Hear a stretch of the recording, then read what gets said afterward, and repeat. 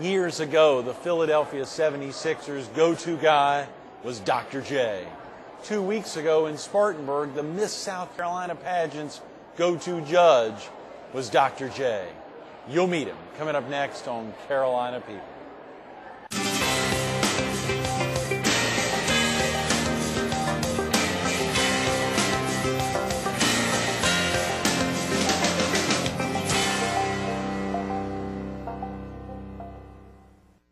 Good morning. Welcome to Carolina People. This morning we're in the lobby of the Spartanburg Memorial Auditorium in Spartanburg, South Carolina. We're focused on the Miss South Carolina pageant, which was held here a couple of weeks ago. And we're visiting with one of its judges, Dr. Adrian Johnson, the Associate Commissioner of Accreditation at the Texas Education Agency. Good morning, Dr. Johnson. Good morning, Greg. It's great to be back. Do we need to go with Dr. Johnson, Dr. No, J, or Dr. is Adrian okay? Yeah. You bet. I love it. Adrian is wonderful, too. Adrian is probably something you've heard for many years. Well, my mother was very proud of that name, and so she came up with it after my dad had been out at a ball game back in 1955. I'm about to date myself. He had taken some students to the game, and he made a bet with the young men about the football game. And the team that he bet on had a quarterback named Adrian Burke.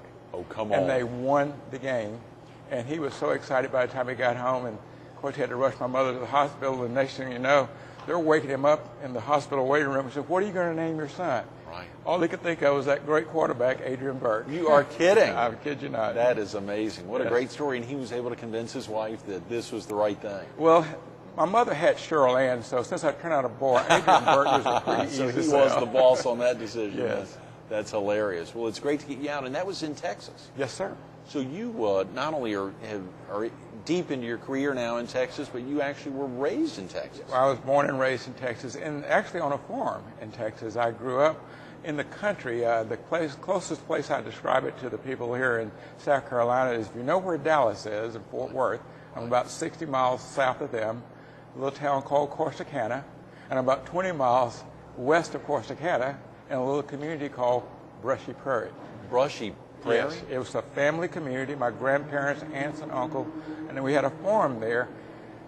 Greg, I went to a high school called Frost. Oh, come on. Yes. Frost and Brushy Prairie. Yes, we were the Frost. Our mascot was the Frost Polar Bears.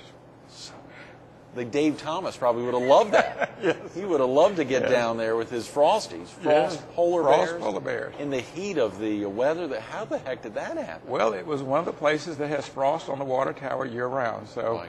It was just a farming community, cotton community from years back. And but the Polar Bears in Texas? Yes. As a matter of fact, if you check the yearbook in 1973, I was named Mr. Polar Bear. Oh, come on. Yes, sir.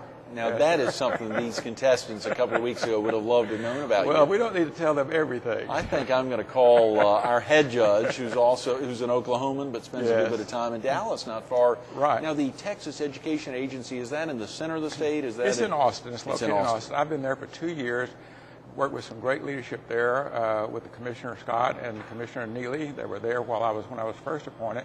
Right. But I work in the Division of Accreditation, and we help monitor the performance of schools throughout the states and charter schools. 1,033 districts and 194 charter schools. And the charter schools are still growing, and the district numbers fluctuate from year to year because of consolidation and then the growth of additional areas. But yeah, we have a large staff that monitors the performance of school districts, whether it's performance monitoring how they're doing in their special program areas, or assessing whether they're established as financially solvent school districts and charter schools. So generally, if there's a problem with the school district, we're the division that looks to assess the type of problems they're having. We think about the number of students, let's say, in the school system in South Carolina or in North Carolina, in our viewing area.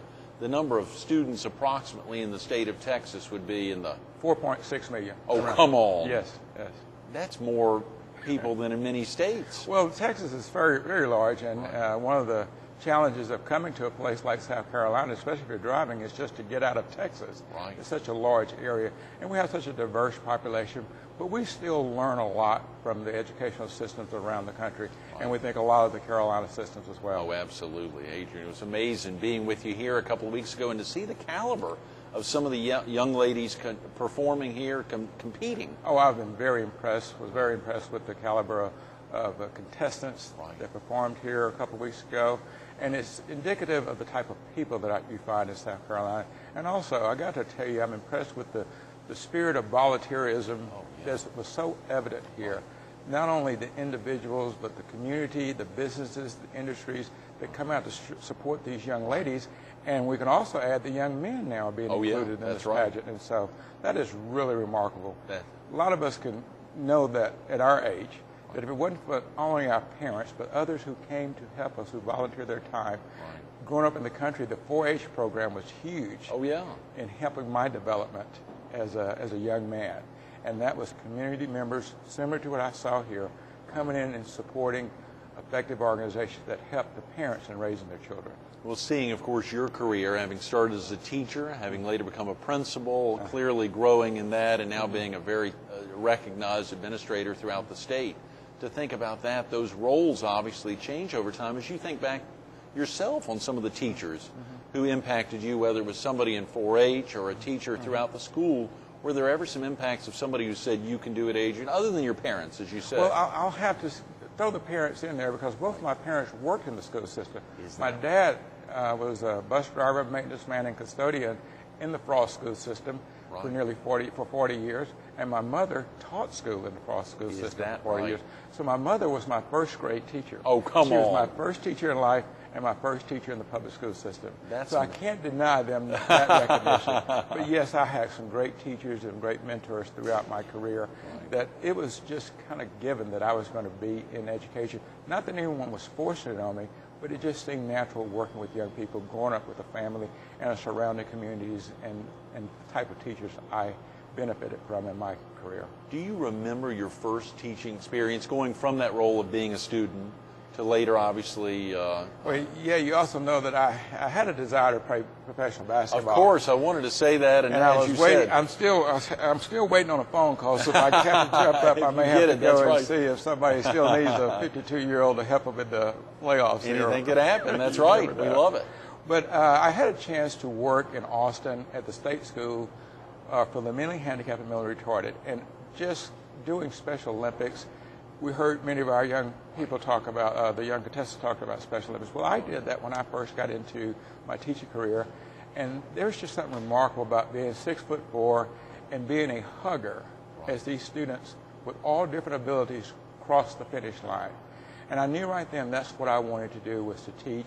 I went back to school and finished my endorsement in special education, went to work at Travis State School. But instead of working with the kids who competed in Special Olympics, they put me on a dormitory where the students were basically non-ambulatory. They were in baby beds. They were suffering from serious diseases such as cerebral palsy, multiple sclerosis, all different age groups, but basically their life was in the baby bed. And this one child I always share with the audience when I give speeches around the state and the country, named Christopher. I worked with him every day and just became very frustrated because I was not getting anything from this student. And a gentleman came up to me and said, Adrian, you have to look at what children can do. Quit trying to work with them on things that they can't do. Start with the things that they can do. He leaned over and started talking to Christopher, and Christopher couldn't speak. And all of a sudden he looked at me and said, Christopher answered his question. I said, how did he do it? He says, he did it, but you have to look at the things that he can do. And all of a sudden I'm looking at Christopher and I'm saying, Christopher, are you hungry? And all of a sudden I noticed that his fingers opened so gradually. Christopher, are you ready to work? And then they close so gradually. How do you say yes? How do you say no? And that kid smiled at me at that moment in time. And that has stayed with me until this day. That children is what's on the inside that counts. No matter what you see sometimes on the outside. And we saw a lot of unique and very talented young ladies in South Carolina a couple of weeks ago that talked about the inside-outside issues. And that was a living proof of one in my first teaching experience. That is powerful. Yes, it is. I bet we could almost end the interview here on that note with Christopher there. And, of course, the gentleman, whoever that was, who walked up and had those words of encouragement. And so you were probably, what, in your early, mid-20s? Early 20s. Early 20s? I went straight from college, straight to Austin, and started teaching almost the next day and next week. And then I got into the more traditional public school systems, Right. working with migrant and ESL students that have different challenges around the state, trying to learn the language as well as adapt to a lifestyle that required their families to move to different parts of the states and different parts of the country. Right. But yet our educational system needed to stay connected with them as they migrated around the country. And it does. Yes, it does. And it really does. And that must be difficult at times for teachers to follow, ultimately, to help pass a student on to another school. Well, fortunately, technology and education are really starting to come together, not only in our schools, but in our country as well, in other businesses and health industries as well, to help us to track students more effectively. And that's going to be a tremendous asset to educators across the country. Right. That we can get students into databases where we can know how they're performing. It helps in issues of finding children sometimes that are missing, as well as tracking students to know where they are and how well they're performing from the school that they were coming from.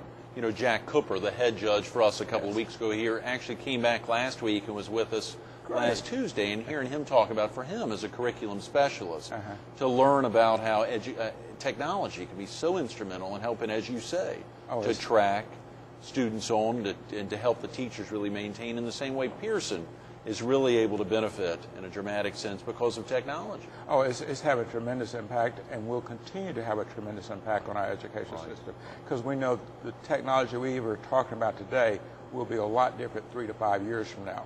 And so that's an exciting time for students and for educators across the country.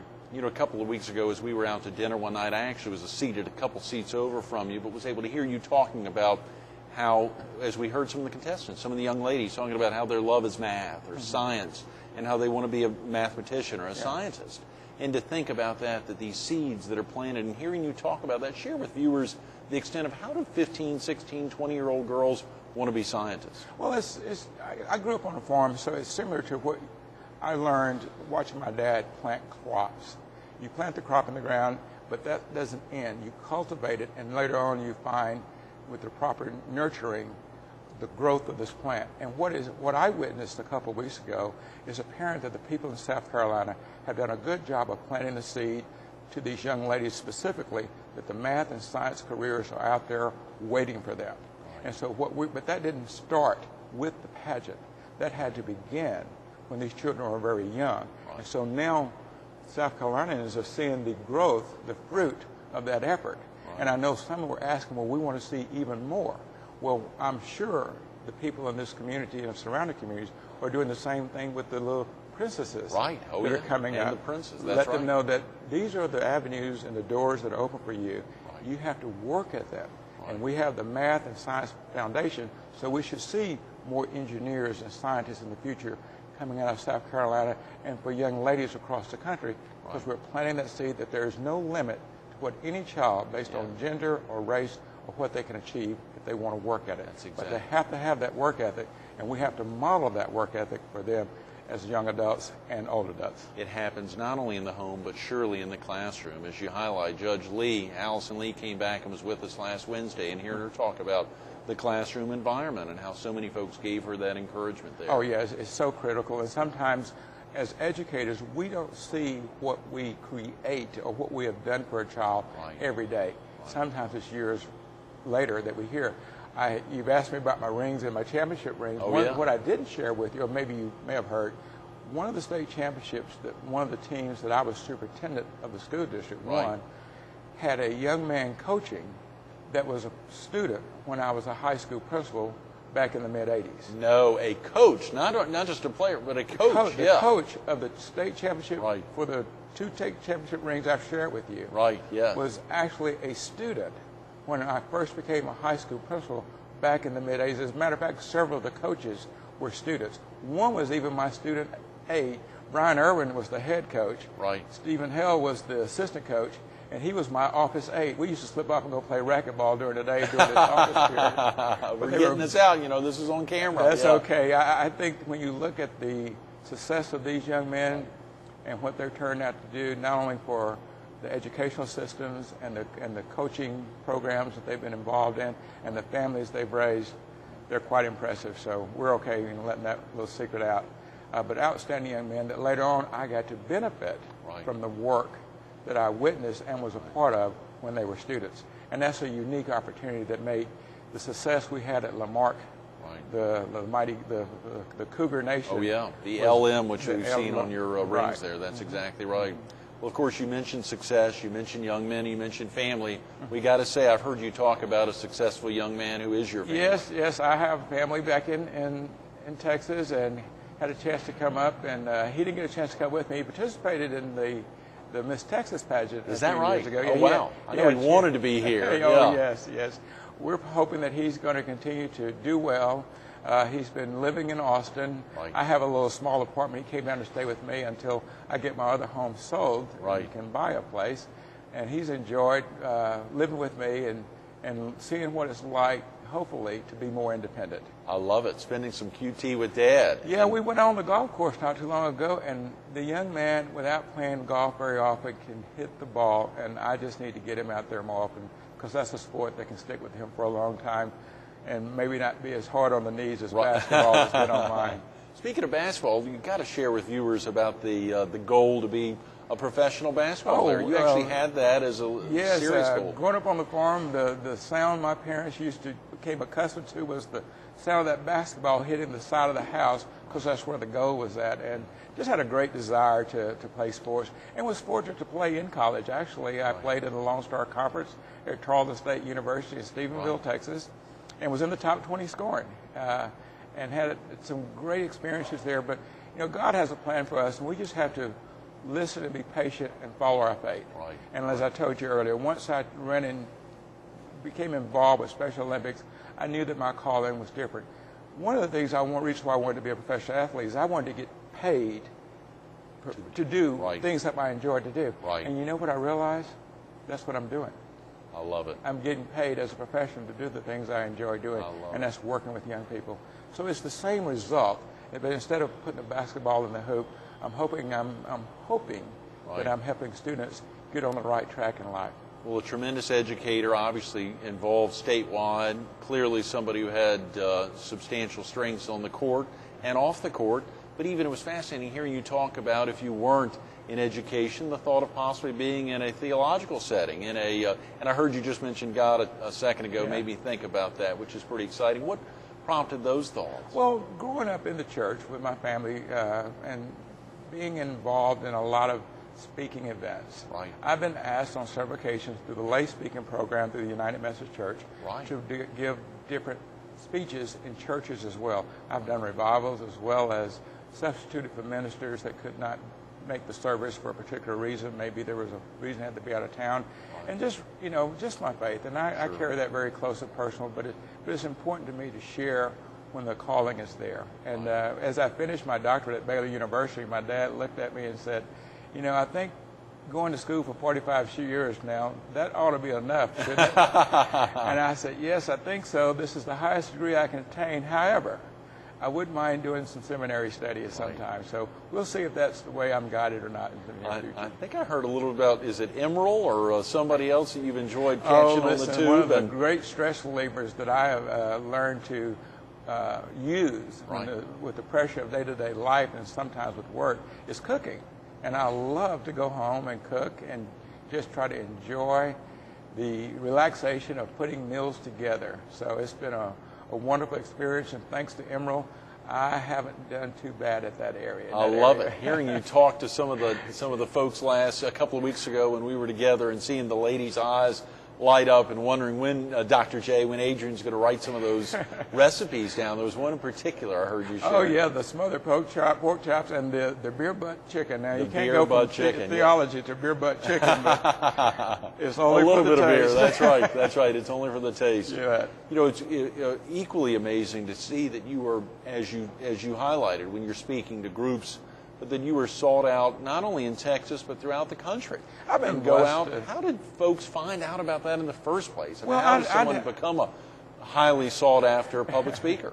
Well, through networking. I'm not at the point now. Maybe some other point in my career, I'm planning on writing a book and putting up a website and getting more officially on the circuit. But just through word of mouth. When you do conferences, a lot of times around the state, or different organizations I've been involved with. One, through word of mouth, they would like to have a keynote speaker or someone to come in or do some training. I've even worked for some business and industries as well as being an external trainer. I try to customize my speeches to what the audience needs and what the company that's sponsoring me wants me to deliver. Motivational speeches, sometimes dealing with diversity and working with diverse populations have been the two probably priority topics I've worked with around the state and the country, and even spoken at an international conference as well. Is that right? Speaking of diversity, were the polar bears a pretty diverse? Oh, yes, yes. Of course, when I was going to Frost, the integration actually occurred while we were there. Integration was occurring while you were a student at Frost? Yeah, Wow. I went to the all-black school for the first half of my educational career, or going to school. I think we transferred over in the sixth grade. Right. And then I did the last half there in the integrated school. And we had a good transition there. We knew a lot of the people in advance because my dad worked in the white school. Of course. Oh, and my really? mother Okay. came over to the white school once we integrated.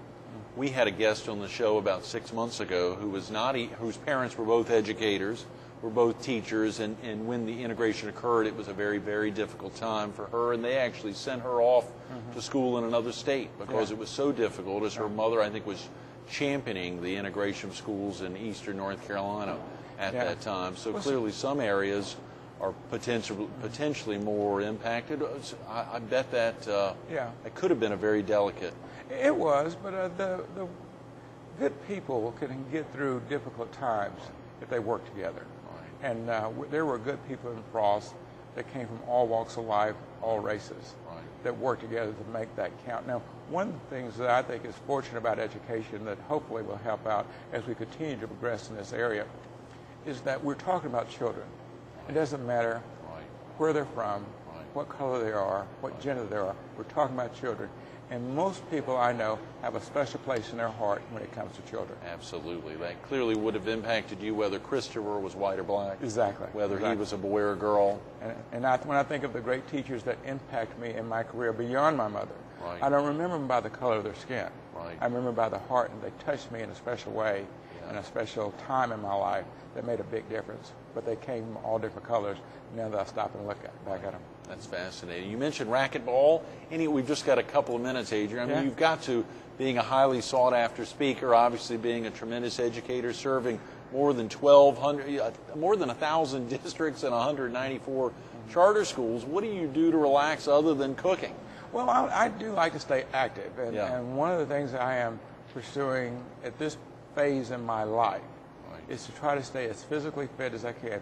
We both talked about getting up while we were here last a couple of weeks in South Carolina, about getting up and walking, exercising, staying as active as you can. If I could learn to play golf a little bit, I'd play golf all the time. But I do phone might be ringing, I do play golf a little as well as swim, but mostly I just try to walk and stay active, along with the relaxation of cooking and taking care of family. So that's kind of where I get my relaxation, but staying active is important, and staying healthy. And that's one of the topics I've used a lot. Is that right? In my career as a speaker, is you have to take care of yourself. You know, when we get on the airplane, they tell you about the oxygen mask. Oh, yeah? They always say that if you're traveling, like with your small daughter, you put the mask on first. Right. That's kind of strange to us, isn't it? Because what's our first instinct? Help to take her. Right, sure. But the point is, you have to take care of yourself first. Then you can take care of your children. If we don't take care of ourselves, you can't take care of your daughter, and I can't take care of the children that I might be working with, or my own children.